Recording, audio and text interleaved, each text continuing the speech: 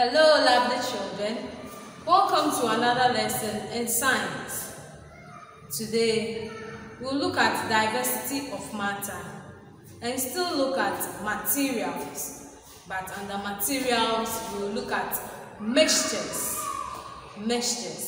So by the end of today's lesson, you should be able to describe a solid liquid mixture and explain how to separate its components.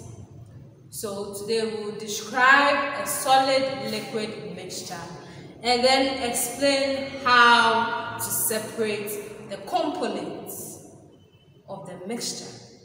Now let us look at our keywords. The first keyword we have solid. Solid. So solid is when something is firm or stable. When something is firm or stable, we can say that that thing is a solid. So we have an example like the sand, the coin, gravels, rock. They are all firm and stable. So they are known as solid. Alright, so let us move on to liquid. Liquid. So liquid is a substance that flows freely. Liquid is a substance that flows freely. So anything that flows freely, we can say that that thing is a liquid. And the substance here is something important, or it is a thing. Okay, so liquid is a thing that flows freely. So example is the water or the oil. They can flow freely without any disturbance. So that is a liquid. And then we have mixture. Mixture. A mixture is a substance made by mixing other substances together. So when you have a thing which is being mixed by one or two things, we can say that that thing is a mixture. That is when you put one or two things together. Okay, that thing you are putting together forms a mixture.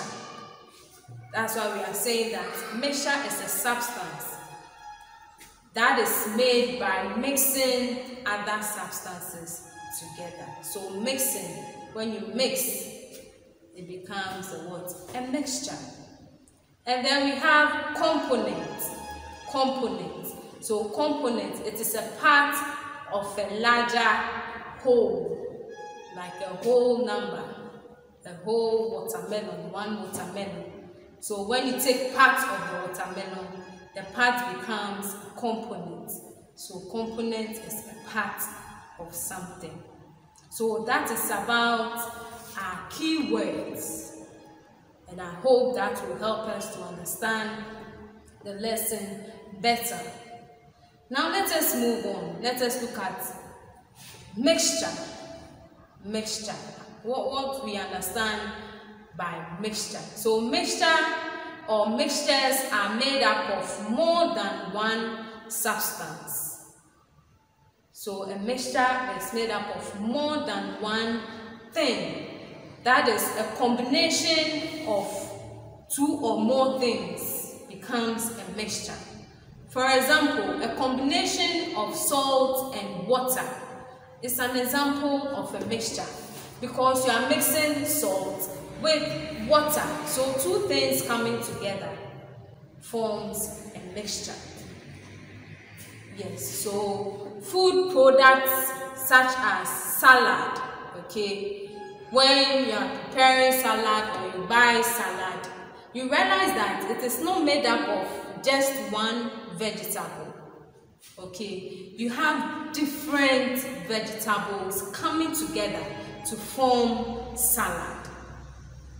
So you have the cabbage, the carrot, the green pepper, and the others.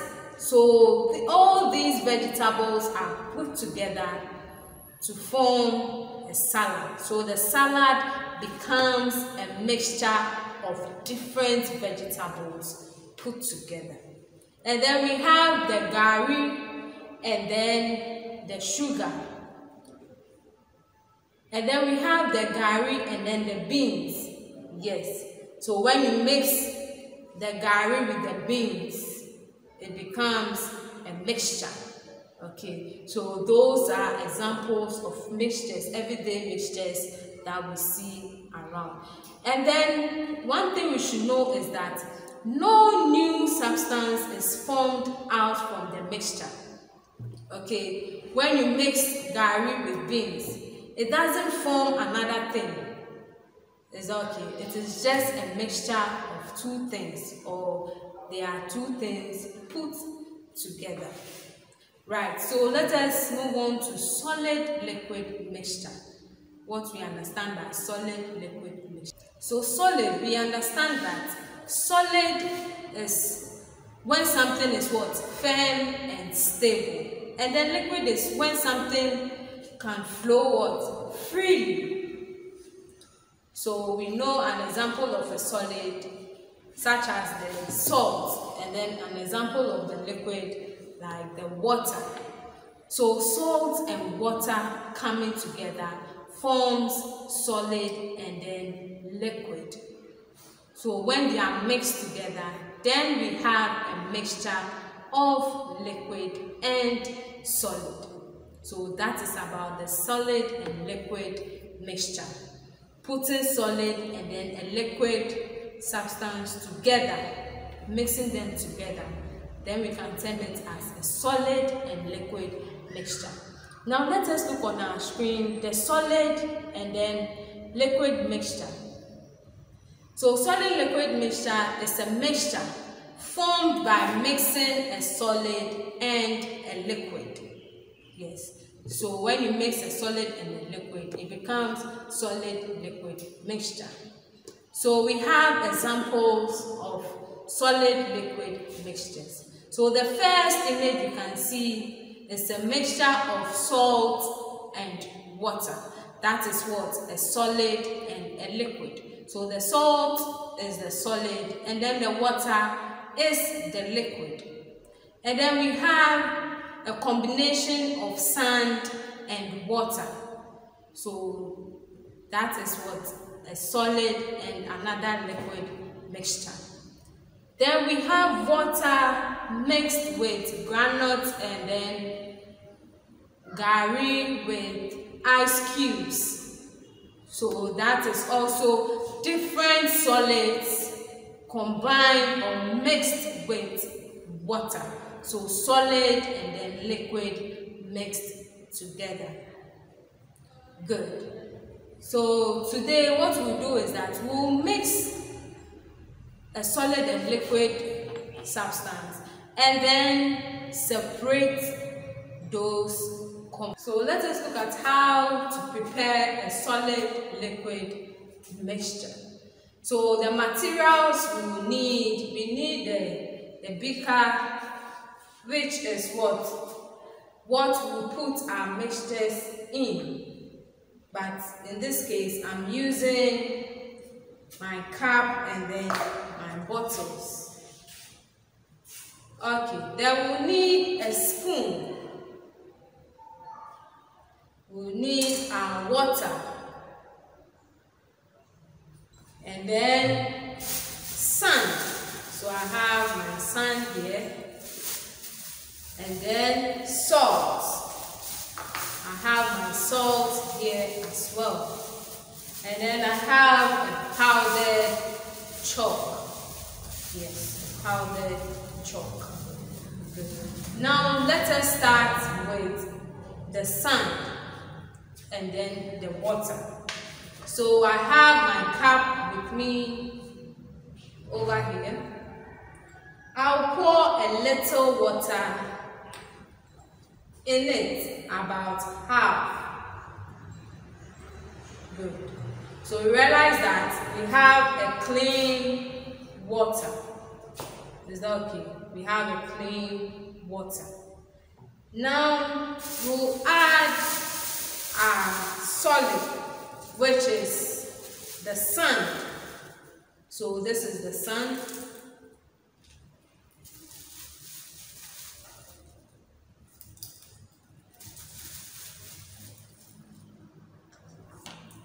Good. So we will stir it. What do we see? What has happened?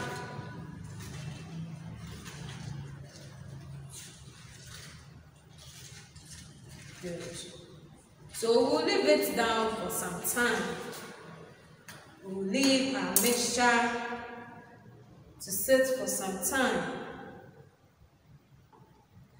Our next mixture, we will take the salt and then the water.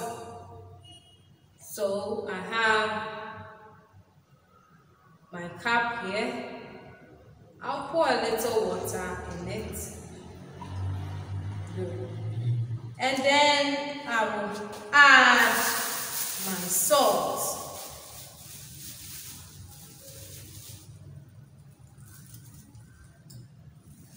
I hope you saw that.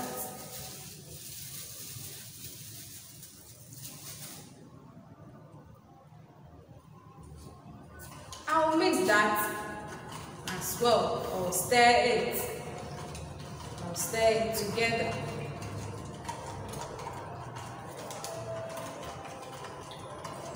Good. It will also sit for some time. Now we'll move on to our last mixture, which is the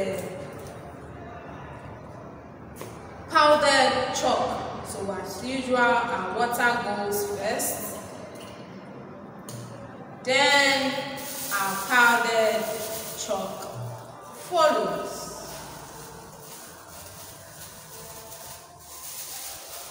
So we'll mix that one too. I hope you can see what is happening.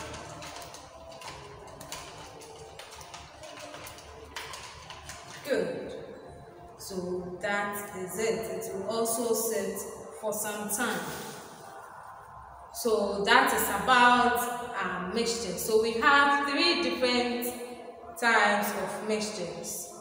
We have the sand and then the water, powdered chalk and water, and then we have the salt and water.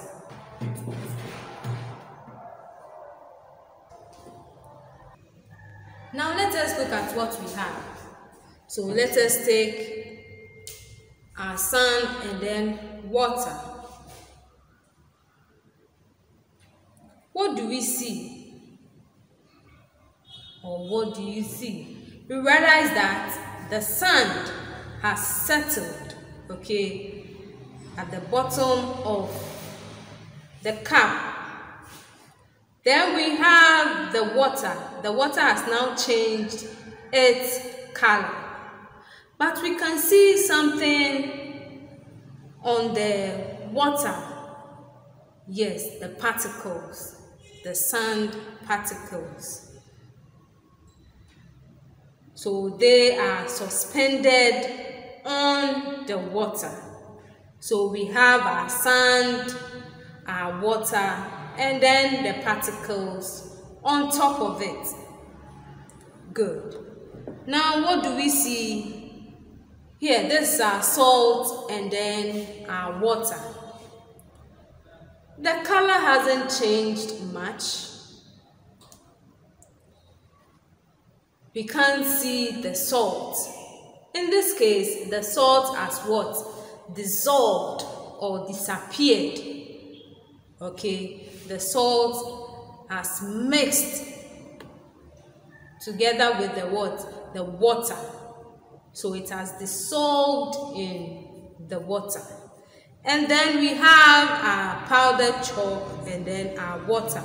Realize that the chalk has also what? The chalk has also settled down, and then we have the water on top of it, just like the sand and then the water. We can see the chalk at the bottom and then the sand also at the bottom of the cups.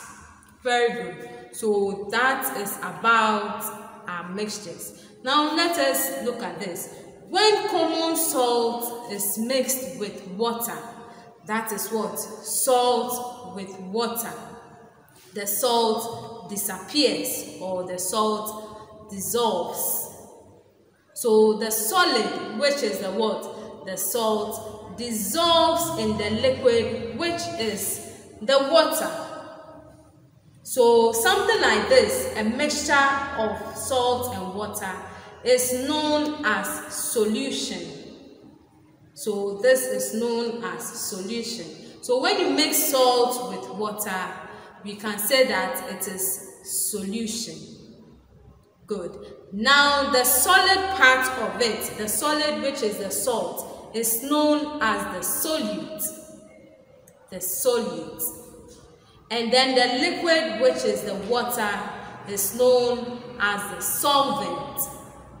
The solvent. So we have the solute which is the solid, and then the solvent which is the what? The liquid. Good. So this is a what? A solution. So anything at all that can dissolve, or any solid at all that can dissolve or disappear in water, that mixture can be termed as solution.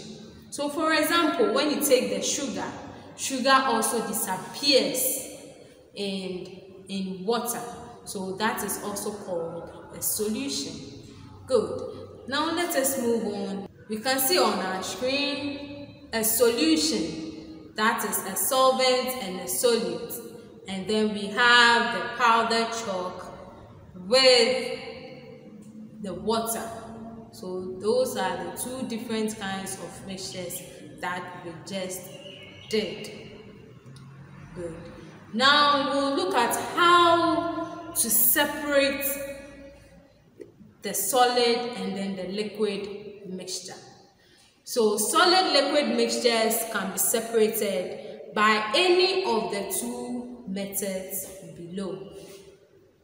So we have different methods or ways of separating solid liquid mixtures, but we'll look at two of those methods, and then we'll look at it depending on the components of the mixture, depending on the things that were used for the mixture.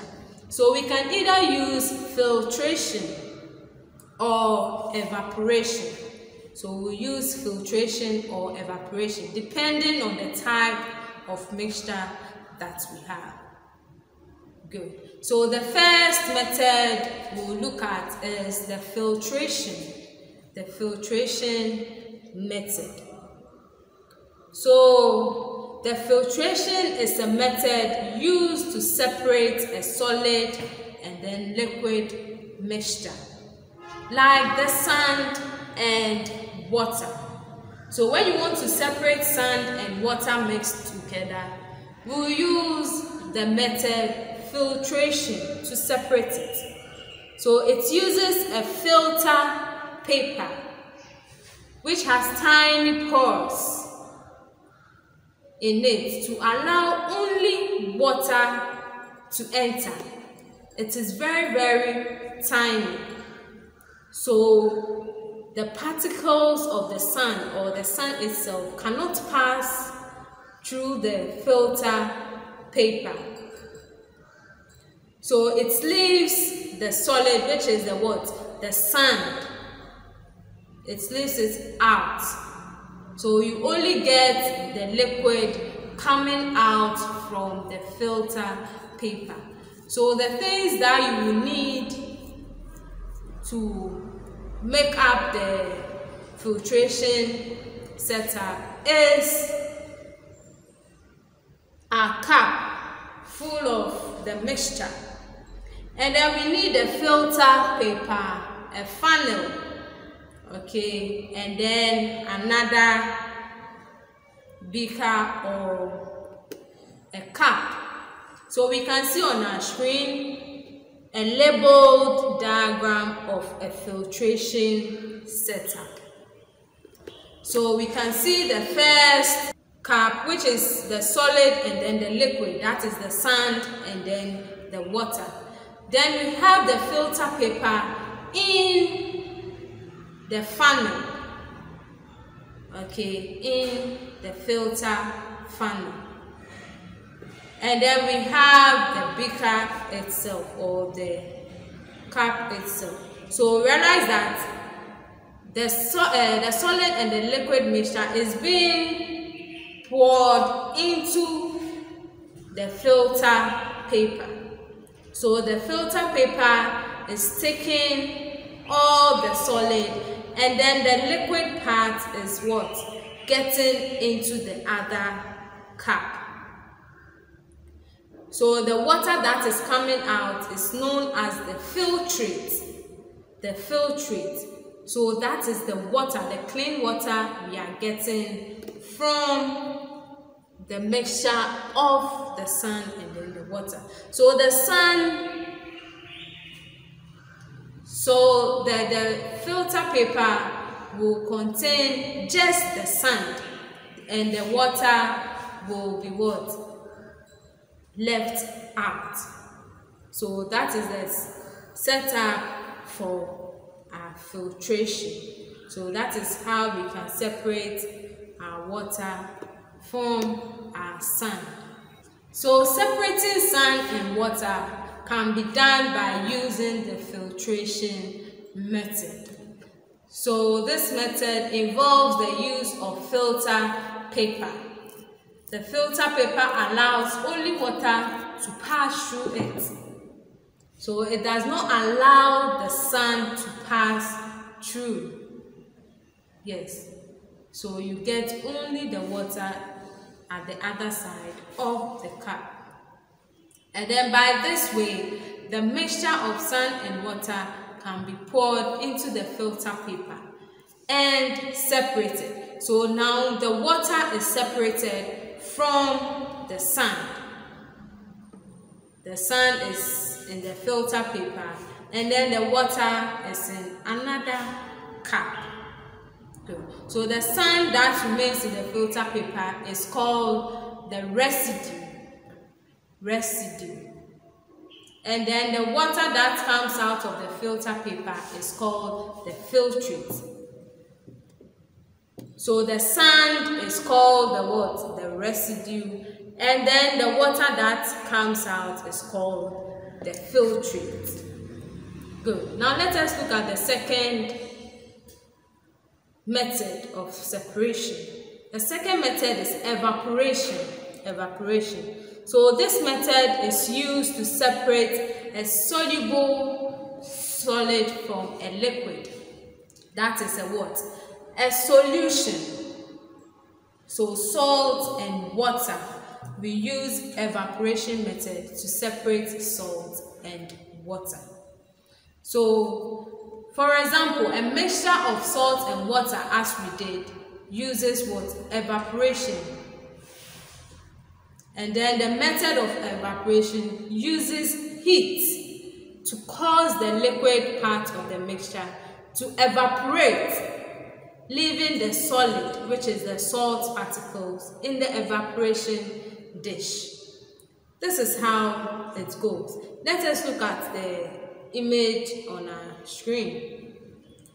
So we have the heat underneath or below the basin, okay, where we have our solution in. So the vapor is what? The water that comes out. So we have the solvent vapor.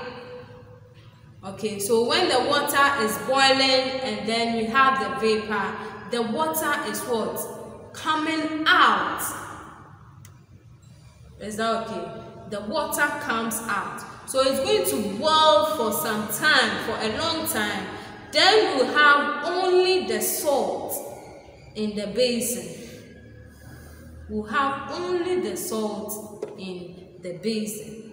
You realize that most of the time when you are even boiling water, okay, and you leave the water on for a long time, before you realize the water is gone. It's because of the what? The vapor, the heat. Okay, the water comes out and then the salt remains in the basin. So that is the process of evaporation. So the water goes out by boiling, and then we'll have salt left. Good. Now let us look at the uses of solid and liquid mixtures in our everyday life. So the first one we have is that the production of paints, okay, chemicals are mixed together to get a particular color. Is that okay? So it also involves a mixture of 2 or more paints to form a particular paint to use.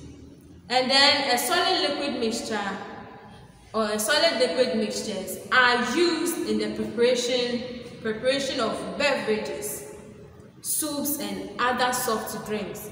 So for instance, when you want a very hot tea, you have your Milo, your milk, your water.